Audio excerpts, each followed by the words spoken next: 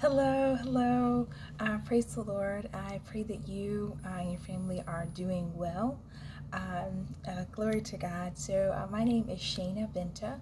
If this is your first time watching this video, sometimes I come on and release a video, release a prophetic word or prophetic dream the Lord has given me, and just like the revelation behind that and what He has to minister to His people. Today I am starting a 40-day prayer. Right now it is 6:42 p.m. Today is September 8th. This is the last day of Rosh Hashanah on the Jewish calendar. And earlier today, the Lord led me and He started speaking to me about doing another 40-day prayer. I've done one of these before on another platform, and I would do 9th hour, 11th hour prayer.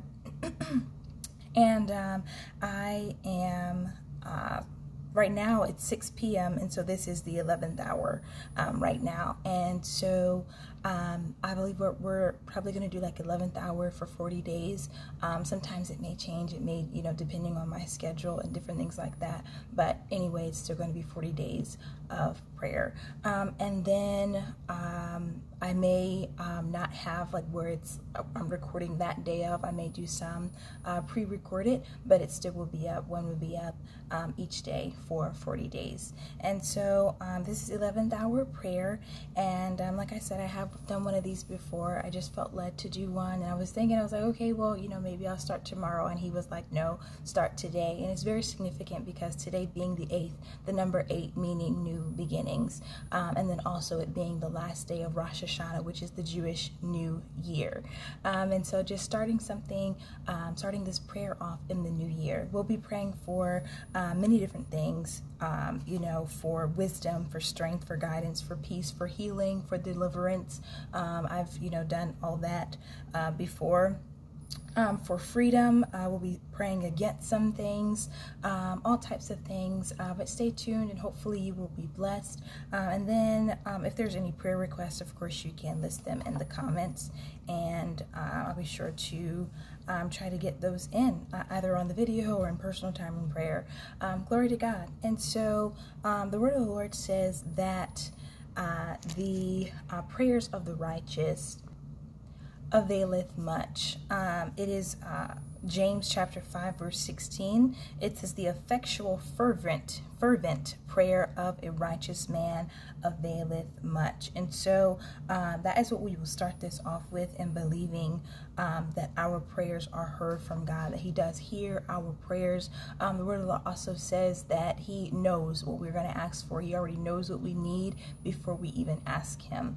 He knows all things. He is all powerful God. He is a God that's omnipotent. He's omniscient. He can be everywhere in one place all at the same time, and we thank Him for that. We thank Him for all His power that He has, and we thank Him for all of His ability that He has as well. So glory to God. There's many things that prayers can do. It can help you to develop a relationship with God. It can help you to seek answers. I always say, God, He wants friendship. He wants relationship with you. And so you can talk to Him just as you would your closest friend, telling Him what you need, telling Him how you feel. Sometimes you ask God how He's doing, how you feel today, Lord, just your Heavenly Father, just that relationship with Him. And He'll speak to you and what He wants to say to you, and the different things that He would like you to go. You pray to seek guidance from the Lord, to seek His will, that His will would be done. And there's many things that you can do in prayer, many things that prayer is used for.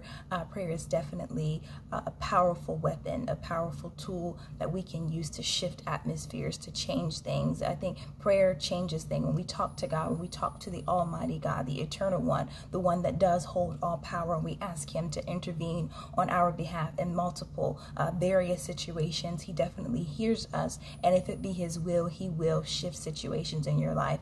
And so prayer is definitely powerful.